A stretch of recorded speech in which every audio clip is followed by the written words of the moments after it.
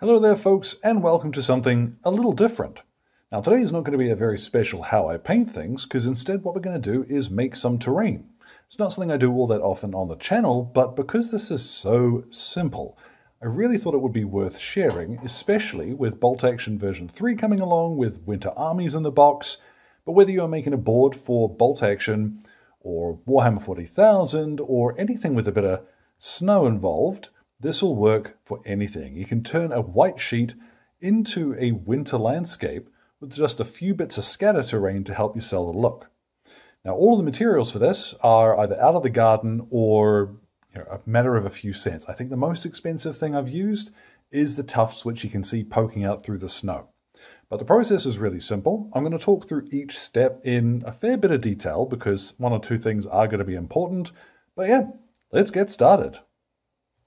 So the very first thing we're going to do is look at some of the materials we're using, and starting with that is the bases.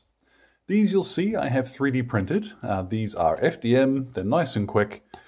The reason why I've printed them is that I just like the regular shapes. I'm a little bit fussy, so this suits me down to the ground. What you can make these out of as well, this fella here, for comparison, this is a 60mm base. So if you're thinking about weapons teams, this is the size base that they come on. These are a little bit bigger. You can also use things like coasters for mugs and such like that. And as well, if you want a much bigger piece, what you could do would be to grab an old CD, just pop a bit of tape across the hole and you'll be golden. You can use it as a base then. I'd suggest that for the scatter scenery that we're going to be working on, anything bigger than your hand is going to be too big. Then you're getting into a full-on almost diorama. But for these little bits that we're going to scatter around the table, these shapes, these sizes are fine. Now the sticks and stones that I've got in front of me, they are, coincidentally, sticks and stones. I haven't done anything more complex than go into the garden and grab whatever looked about right. So these stones, in order to prep these, what I've done is picked them up, taken them inside, and popped them in a little bit of hot water with some dish soap and just scrubbed them off. Made them nice and clean. I'm not going to do anything more than that to these. When it comes time to paint them, for our winter scenery, I'm not going to paint them at all. These are perfect.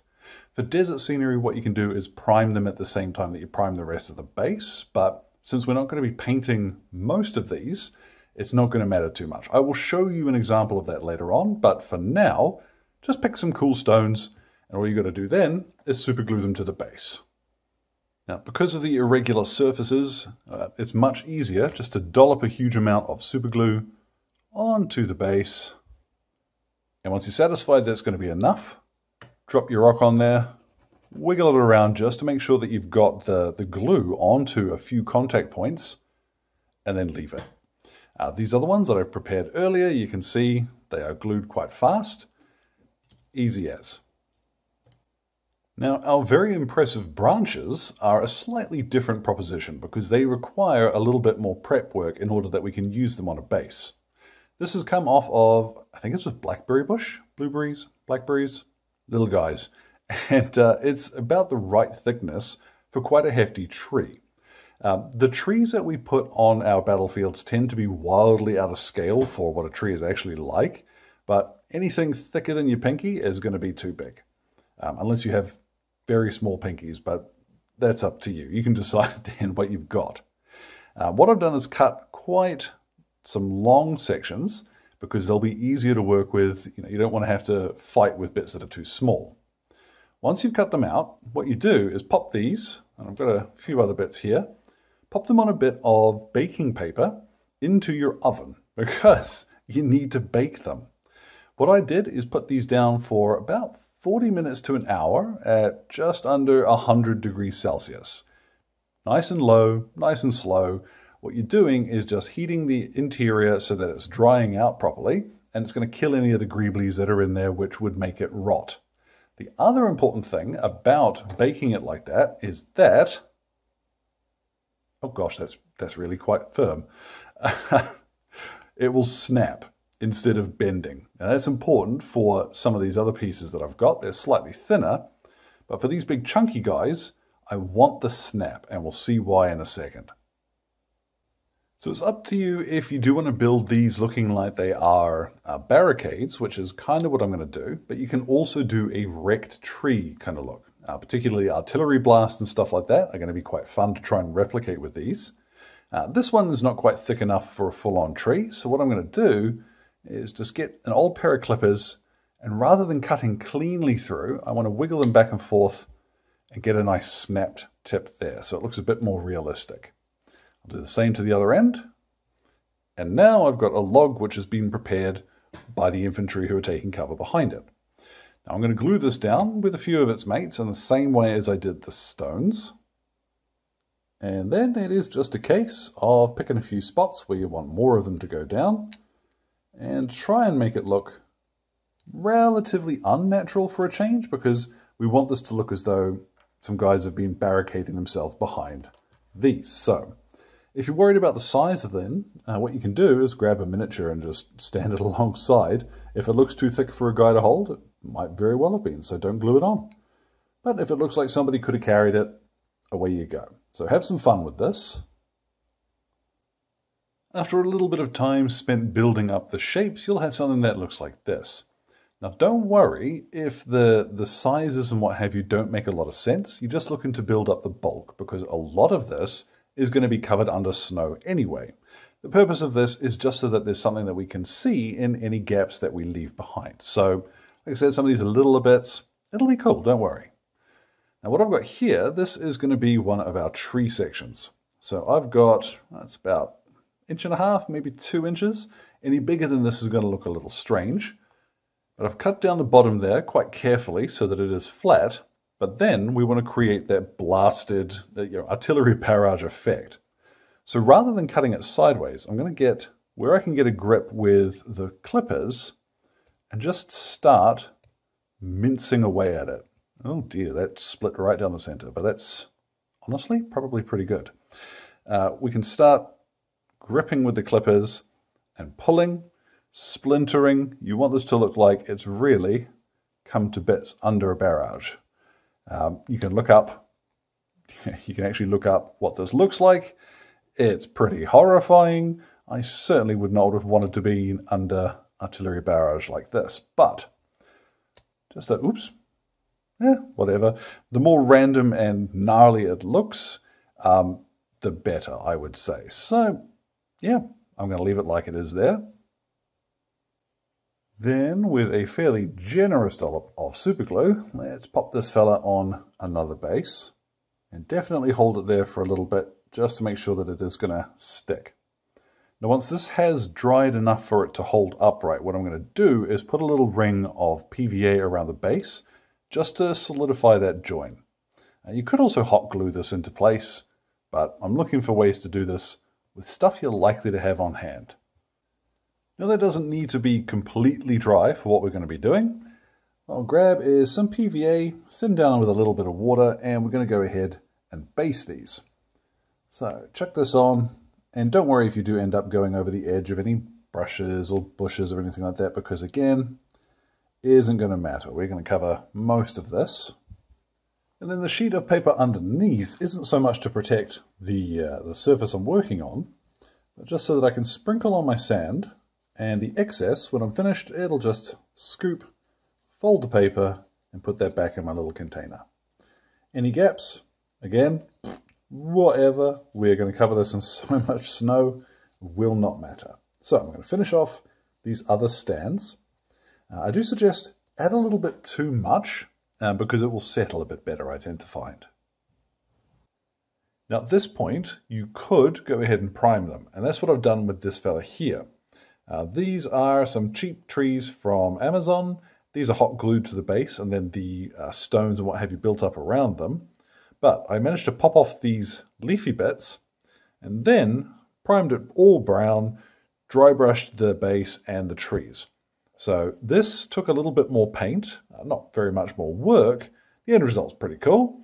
But for the snowy ones, we're not going to have to prime them. We're going to move straight on to colouring in the base. Now, don't be a sausage and use really expensive paint to do your basing at this sort of scale. What I've got came from, where was it? This was from Müller. And, you know, any acrylic poster paint sort of stuff will do the job here. This stuff is super thick, so this is going to last me, I don't know, about 40 years or so. And once you've got your dollops in there, go ahead, squirt in some water, and I'm going to start mixing this up. Now I want a fairly thin paste, not quite like a wash, but I definitely don't want it to be as thick as it was coming out of that pot, my word. But once you're satisfied with that, you can start applying it to your bases. Now make it thinner than you would probably think you want to, because you want it to settle and start running as you apply it, but you can also be pretty generous. This is going to need to go outside again to dry, but I'm not worried about that. And as with everything else so far, if you can't reach it, don't worry, we're going to jam snow on there. Now once these are dry, you can go ahead and either dry brush a light layer of something like brown sand or dark sand over the top, but I'm not going to bother. I quite like the dark color that this is, especially with it being quite so thinned down. This will look fine as it is. You can go ahead and apply a little bit of static grass if you prefer, but I'm going to use little bits of these Tufts. These are from Army Painter, and I've also got a handful from the old Citadel boxes as well. I quite like using the Army Painter ones because they're quite sticky-uppy, if that makes sense. And when you see what I'm going to do with them, that'll probably be a little bit clearer why I like that. But let's chuck some grass on these bad boys now. So finally, we've got all our little patches of scenery there, and you could chuck them on the table like this. Obviously, I would still paint the rims on them to look a little tidier, but we're going to go ahead and mix up our snow paste. Now, I've gotten a lot of questions about this in the past, about using baking soda for snow paste. People ask quite regularly, does it yellow? Well, I've got some that I have used about 3 years ago, and those miniatures still haven't yellowed. And there's a theory why. Because you've got both baking soda and bicarbonate of soda, essentially pure baking soda.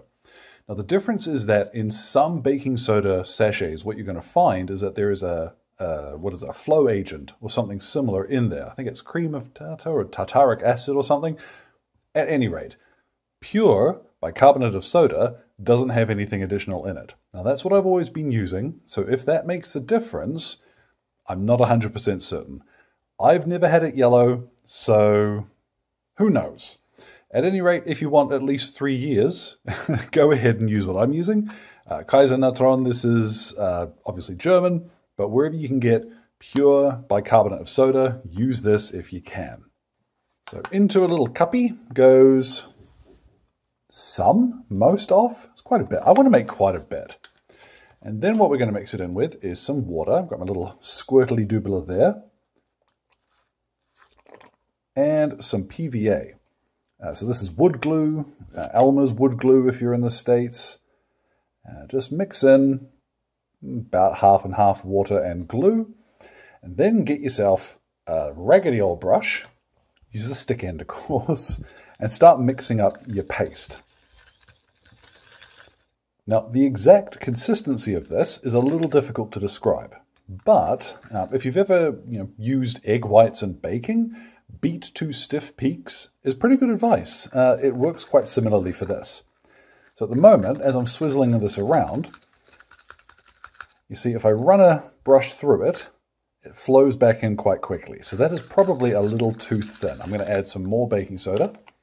And you can back and forth with this until you're happy with the consistency. My recommendation is you want it to be a little bit runnier than you might think. But yeah, it's up to you. It won't matter too much if it is too firm. It'll just be a little bit more difficult to apply. Okay, so this, for example, where I'm getting a cloudy consistency, this will go on, but it's a little bit too thick for me. This is going to be a pain to slather on. So I'm going to add just a little more PVA. Now comes the fun part. And I say that quite sarcastically a lot of the time, but this really is the fun part. Dollop out big walloping brushfuls of this stuff. And you can see why I want it to be a little bit runnier than I might want, because it will actually come off the brush. But scoop this out. You want to start applying a pretty thick layer of this. going straight over the top of things like the tufts or any grass you've applied. And I'm going to need both hands for this. Really spend a second caking it on there. You can spread it out as much as you want. And this is unlike something like Valhalla Blizzard, where anything that is white, as you're applying this, is going to stay white. It's not a medium that's going to become translucent. It is white baking soda. So away we go. Let's cover over all of this stuff. You might recall what I said about gap filling. Yeah, just jam it on there and it will settle easy as. Remember some areas to leave just a little bit of the wood visible. It'll take roughly an hour before these are touch dry, but before you do go putting them on the table and playing games with them, let them dry for a full 24 hours so that it is rock hard. And it will go rock hard. It is seriously just a dense lump of white fluff. So what I'm going to do now is go ahead, I'm going to paint the base rims on them, and yeah, they'll be ready to chuck on the table, add just a little bit of visual interest without having to, do whole forests worth of stuff. So yeah, I'm now going to take these and paint the base rims, and we'll call them done. So let's get some photos once they've got all of that finished off, and yeah. So if you've enjoyed that one, let me know in the comments, because it's a little different to what I would ordinarily do, but I have got, funnily enough, winter stuff on the brain. You don't have to paint anything, you don't have to fuss, it is literally just stuff you'll find in the garden and a bit of baking soda. Just winter. So, thank you very much for your time, one and all, and you all enjoy the rest of your day.